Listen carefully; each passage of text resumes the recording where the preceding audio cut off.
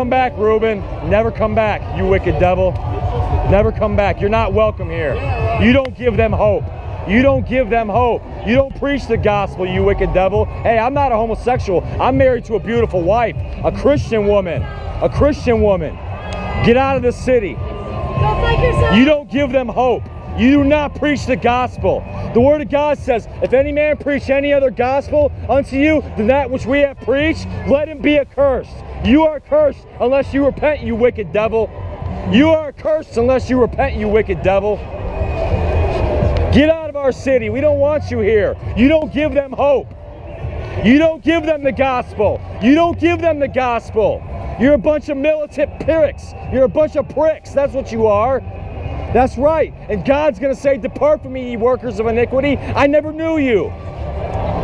So get out of here, you wicked devils, and don't come back.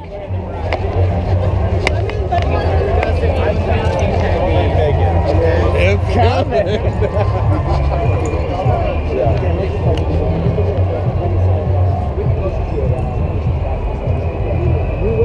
It's a convenience store with inconvenient prices.